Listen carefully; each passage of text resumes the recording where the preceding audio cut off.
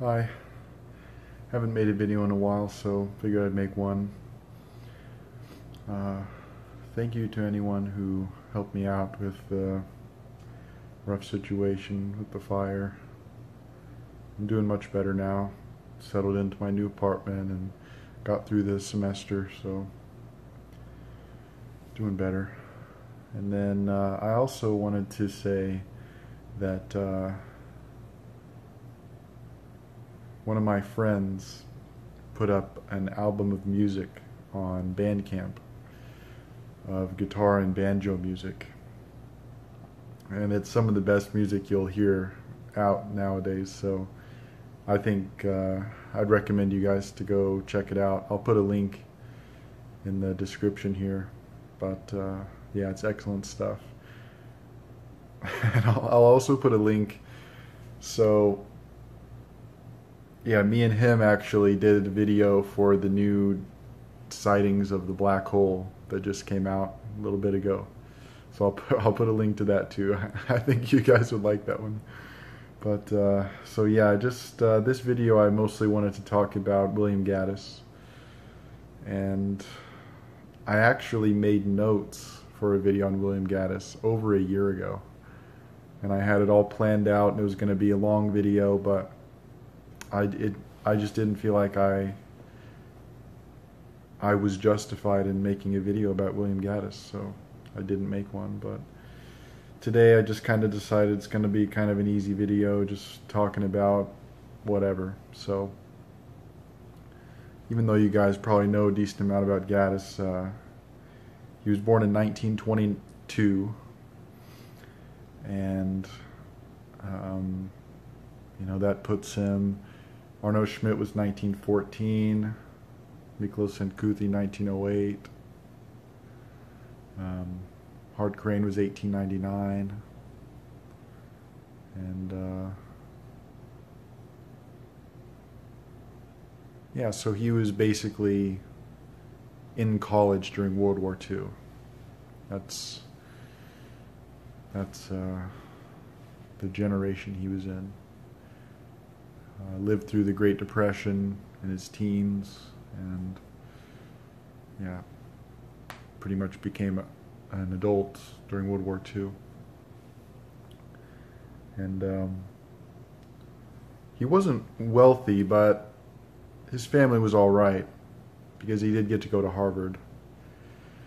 And he was actually I think it's the president, they call it, of the Harvard Lampoon, which is, you know, the comedy publication they have. And he actually was kicked out of Harvard because him and his buddies were causing some trouble, and one of them was drunk and got hurt himself. And then the police came to investigate, and Gaddis was in a phone booth trying to make a call, and the police was telling him to get out, and he told the police to leave him alone, using a couple expletives. So he got arrested, and that meant that he was expelled from Harvard. And generally when that happened, it was kind of like a week sort of deal. It was just for the show, and then they would let the student appeal, and then they would almost never kick them out. But Gaddis, you know, he had too much dignity to appeal. And he did later appeal, like a few years later, but they said he had to live in a dorm, and he wasn't about to do that, so he actually never graduated from college.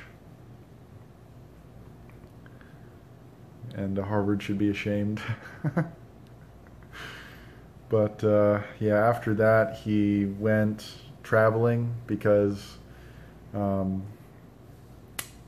he actually worked for a little bit in New York because he had some connections. Some of his Harvard buddies got him jobs, and then he went traveling. He went to South America. I think he went to Mexico for a little bit. He went to Spain. Just traveled for a few years because of the excellent exchange rates for the US dollar after World War II. And this is about the time that he started writing the Recognitions. He started it in, pretty sure it was 1947. He started it. Let me do the math. Yeah. Yeah, he started it then, and then he had finished it by 1949. You know, he had like finished the novel.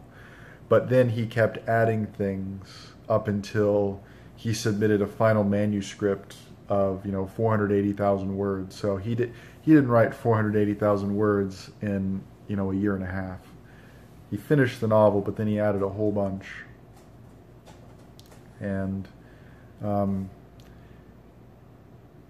he got the title, The Recognitions, from reading The Golden Bough by James Frazer, the Scottish anthropologist who published that book, originally 2 volumes in 1890, and then it got up to 12 volumes in the early 20th century, around 1905 to 1920 or so. And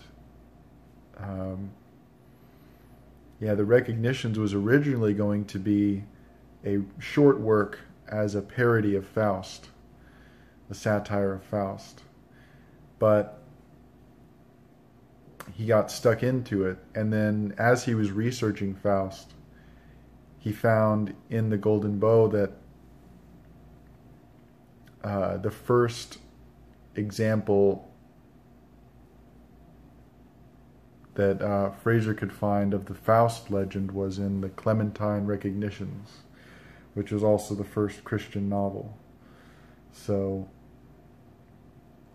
and it also had, and there was also a hoax story, or a forgery story behind the author, because the author was supposed to have been a disciple of St. Paul, but it wasn't.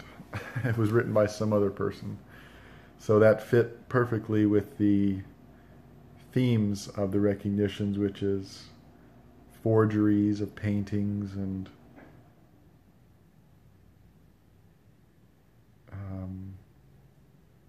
religious belief and mythology and trying to find the origins of things and the struggle of an artist,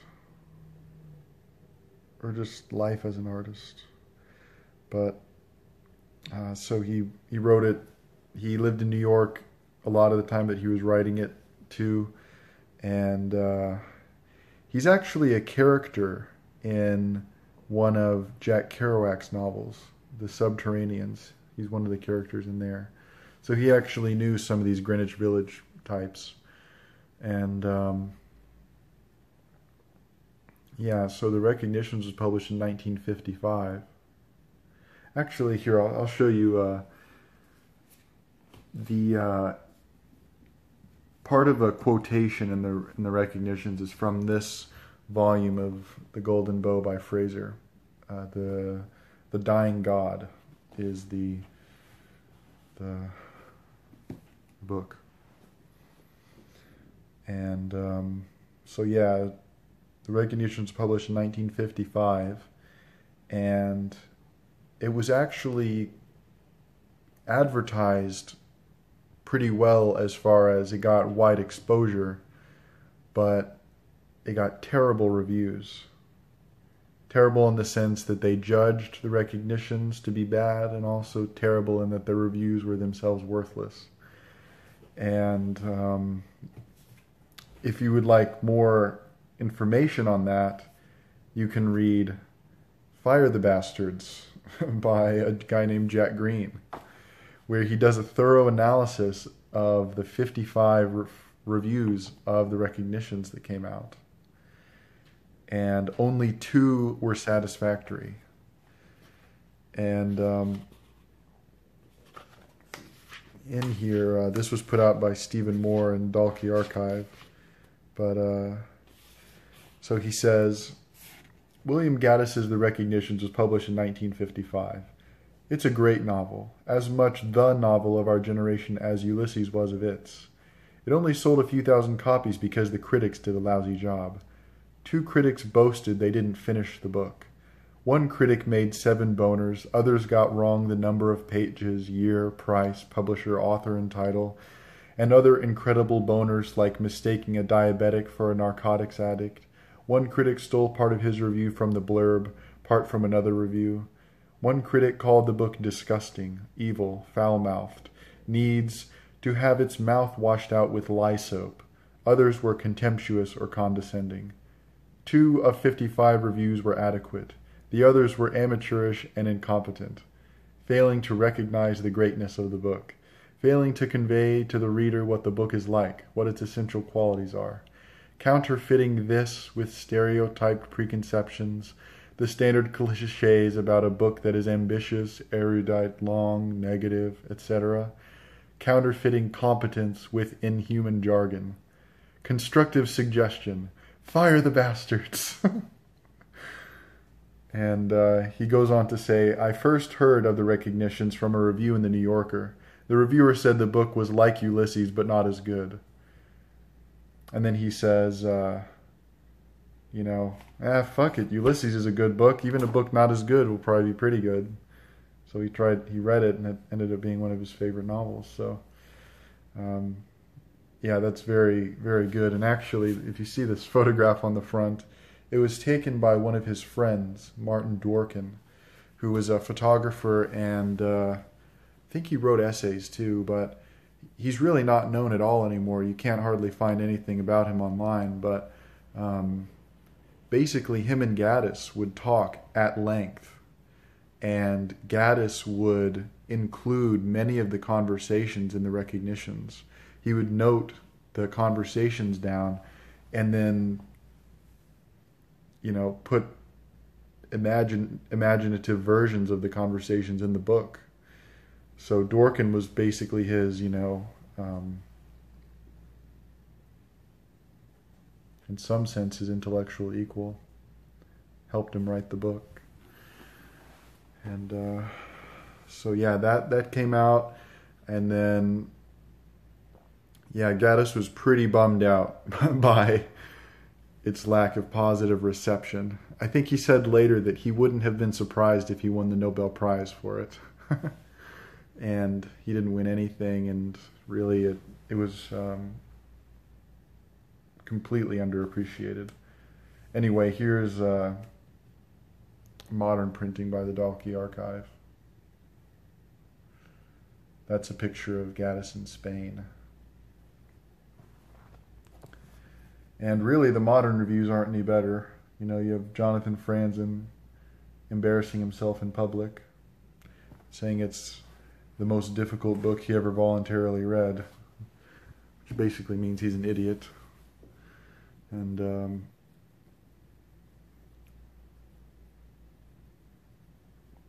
also, while I'm at it, a lot of these details that I'm saying came from this book, Nobody Grew But the Business, on the life and work of William Gaddis.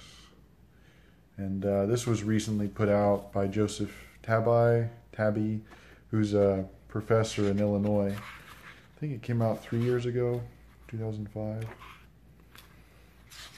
Double check. Yeah, 2005. So it's pretty recent, but it's excellent. And it also has some really nice photographs of Gaddis too. But of course the details in it are excellent. And Gaddis, for being such a private person, it's very valuable to have this information, I think. Of course, there are people who think knowing about the author isn't valuable or something like that, but that would mean you would have to separate parts of the world. Why would you categorize books as different than an author, Because, there's literally no good reason to not know about a writer if you can. The only good reason to not know information about a writer is because there is no information. That's the only good reason anyone can come up with for not learning the biography of a writer. Well, the most common would be laziness.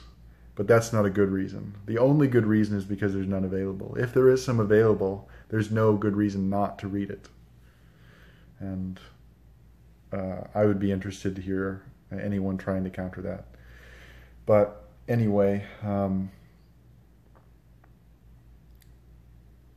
there's also some excellent information on the website of the archive that now holds William Gaddis's manuscripts and papers, which is Washington University in St. Louis.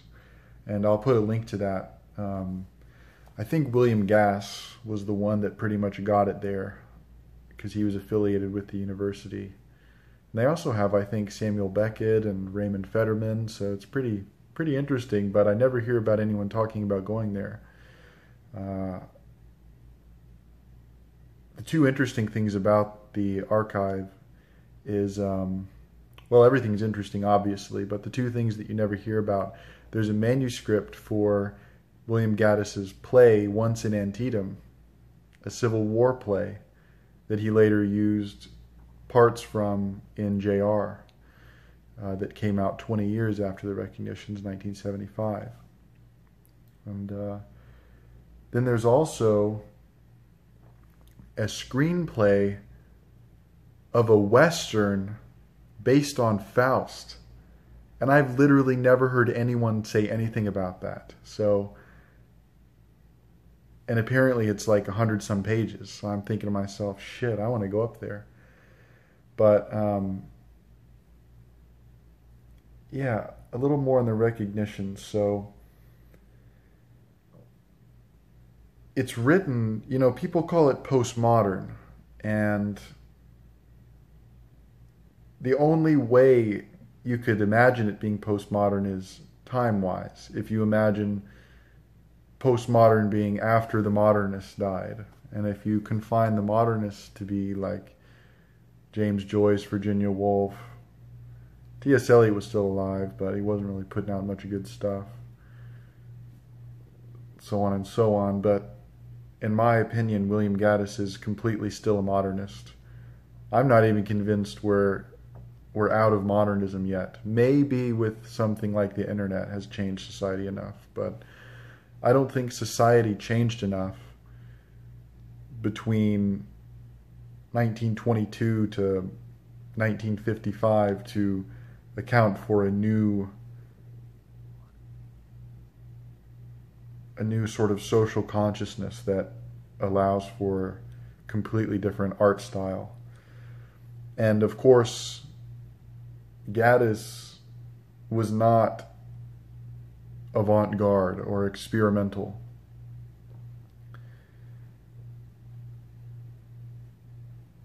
He was completely influenced by the old novelists like Rabelais or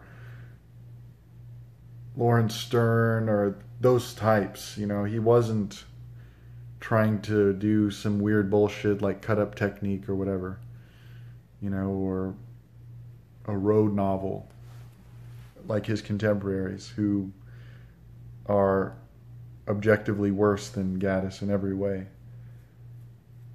And, you know, it makes you wonder why everyone knows who Jack Kerouac is, but nobody has read the recognitions. It really makes you wonder. You don't have to wonder too long, but it does make you wonder. And, yeah, when I read the recognitions, first time I got halfway through, realized I was missing too much, took a couple months off, and then restarted it, started page 1, and then I just read it through. And it's since become one of my favorite books, no question. And it's one of the best books I've ever read. And it actually causes me some difficulty because for a long time I said, you know, for a couple of years I said Cormac McCarthy was my favorite writer. And it was pretty obvious to me, and there was no reasonable candidate otherwise.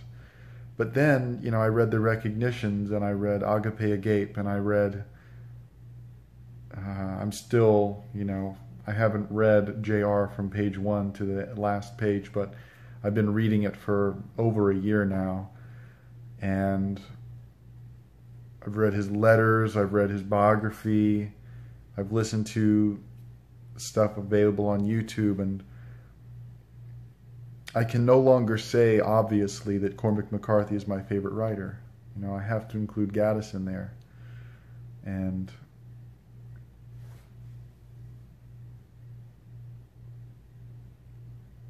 I've noticed a trend with my favorites.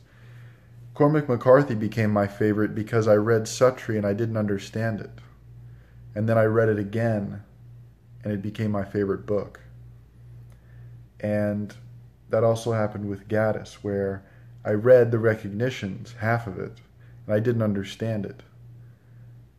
Then I waited a little bit, read it, and it became one of my favorite books.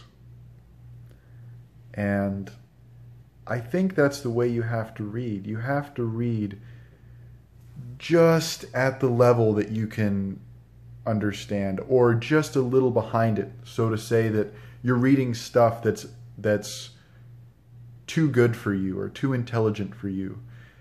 Of course, you can't go too far ahead, because then you won't get anything and you'll be throwing your time away. I think when you notice you're reading a writer that's too difficult, you should say, maybe give it a year, a year at most.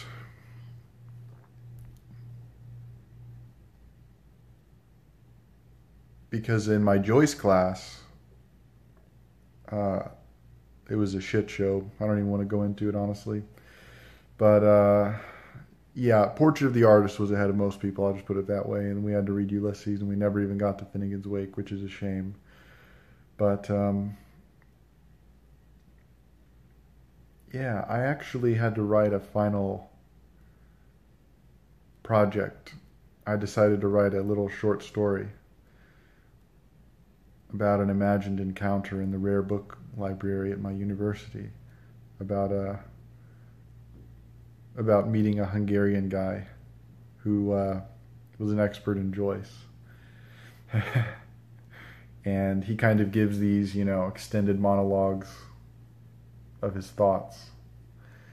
And the one I ended with was inspired by The Confidence Man by Herman Melville, which I think is really the originator in the American tradition that The Recognitions by Gaddis falls into. There's a Goodreads reviewer who said that The Recognitions is the Moby Dick of the 20th century, and yeah, of course, I agree. The interesting thing is they were written almost 100 years apart, and Herman Melville and William Gaddis were 33 whenever the book came out, each book. It was 3 years difference. Herman Melville was born in 1819. William Gaddis was born in 1922.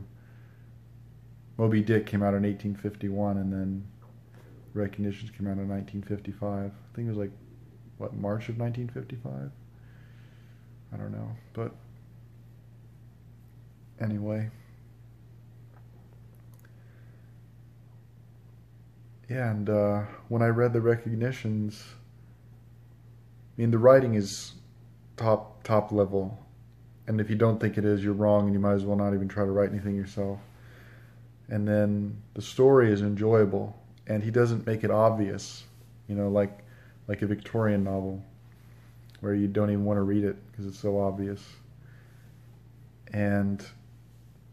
But the two things he's best at, apart from everything else, the writing style, what he decides to write about, the themes, whatever, it's all excellent. But in my opinion, the things he's best at, first is dialogue. He has excellent dialogue. You can't find a wrong line, and McCarthy's the same way.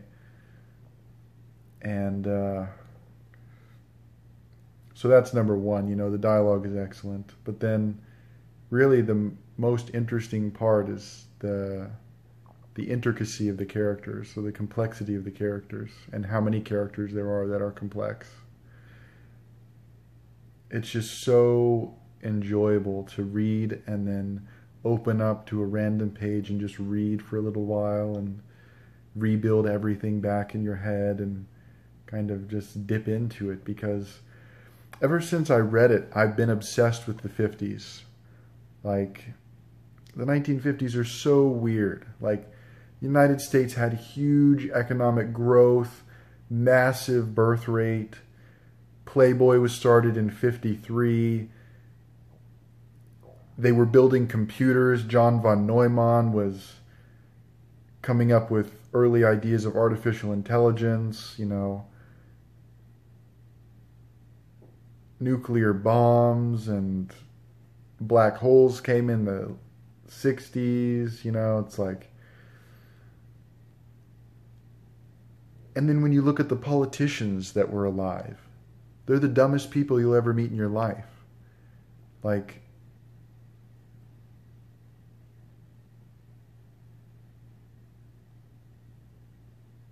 Eisenhower was just some random military guy. He's fairly smart, sure.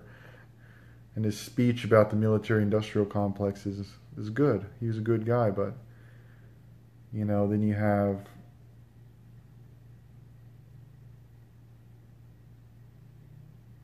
John F. Kennedy, who was, again, decent. And you have Lyndon B. Johnson, who was brain dead. You know, just. And then in the same time, you have people designing nuclear bombs, and someone like Gaddis writing the recognitions. It's like there are two cultures, you know, the culture that elects presidents, and then actual humanity who's 100 years ahead of everything else. Because people still haven't understood the recognitions, what he says in it. And he said, I thought I could, you know, publish the recognition, everyone would say, you know what? We are doing all that wrong. Let's fix it. Of course, he didn't actually believe it that directly, but it's all in there. I mean, he critiques the pharmaceutical industry about advertising these horrifying drugs that get people addicted and make them zombies. This is in 1955. We still have that. We have an opioid epidemic, for God's sake. Because pharmaceutical industries convince doctors to just pump that shit out. And advertising and the variable value of art, rich people buying a painting for $110 million so they can launder the money for their future generations, and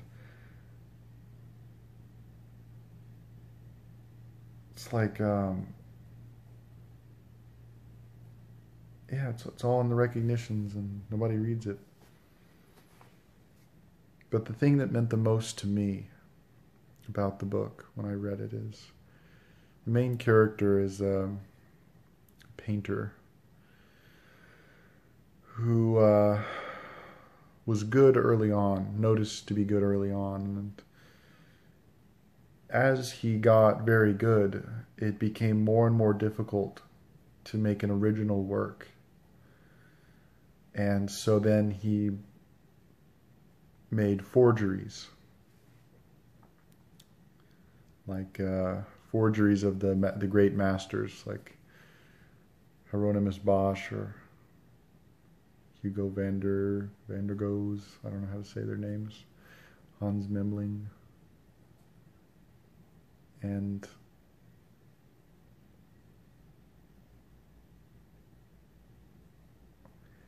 I don't have that anxiety, but I do think that if someone's trying to be original, they're probably going to be one of the least original artists out there.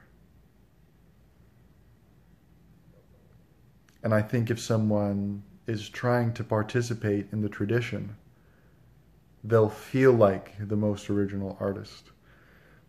And where I got this idea was Miklos Senkuthi, because people would always, after he published Prey, people would always invite him to avant-garde artist talks in Europe, you know, and he would go there and he would talk about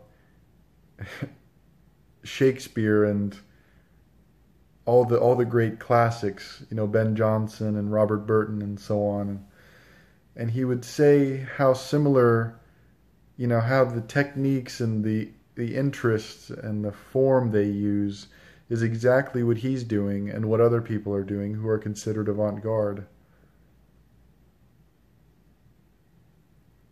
And the greatest artists are always going to be the least innovative in that sense.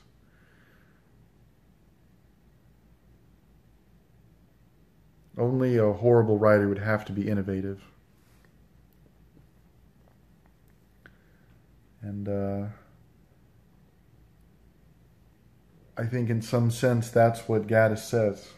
You know, if you can't write, then you have to rely on being innovative or experimental or avant-garde. And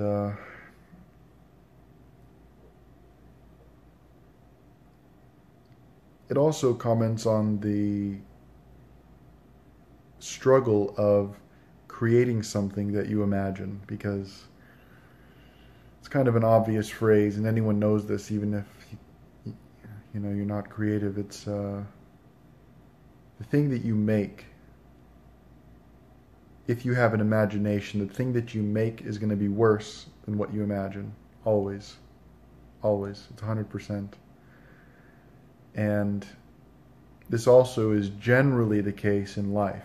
You know, you imagine going to a party. You go to the party and you wish you didn't go because what you imagined was better. And in some sense, the anticipation of going is what's actually valuable. And this is what Kierkegaard talks about. There's a funny anecdote that's probably not true, but apparently he had made a plan to meet Regina Olsen, which was the girl that loved him and the girl that he loved. And they had a plan to meet. So he gets in the carriage, goes all the way there, and then once he gets there, he leaves. And he says that the anticipation is the most satisfying thing. The build-up is the reason to go. But once you get there, there's no point in staying. And I think that relates to why Amazon is one of the biggest companies in the world. But anyway, yeah, because one of the main lines of the recognitions is, thank God there's gold to forge. You know, in one sense, thank God we have Shakespeare to copy. You know, thank God for Shakespeare that he had the ancient Greeks and Romans to copy. And in the same way, thank God that we have an imagination that is always better than what happens in real life. But because our imagination is so excellent, in the literal sense it excels, that what we create is still very good, such as the recognitions. And in that art, neat. But yeah, I guess I'll just briefly talk about JR next, and I'll end it.